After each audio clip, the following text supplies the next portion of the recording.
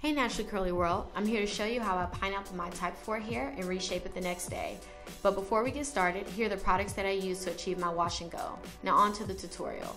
Take a satin scarf, shake your head, wrap the satin scarf around the nape of your neck, pull it forward slightly, and tie the loose ends along your edges. Make sure you smooth your hair out.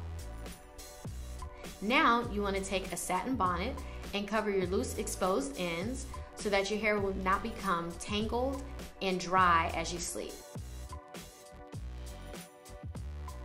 It's the next day, and after sleeping on this, I remove my satin bonnet and satin scarf, and I'm left with this, a hot, uneven, matted mess. So to release it, I shake my hair from side to side, and I do not use an Afro pick.